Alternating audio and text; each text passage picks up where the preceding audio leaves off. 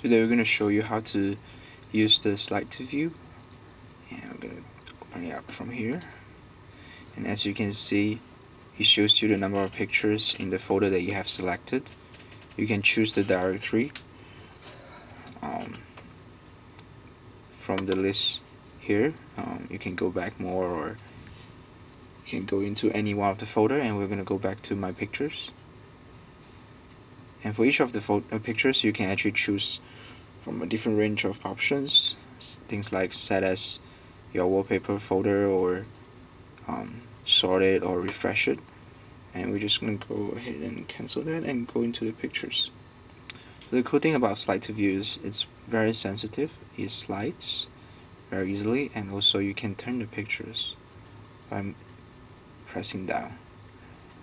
And if you want to go back to the menu, just hold, and you can go back. And to quit, just go ahead and click quit and click OK, and you're done.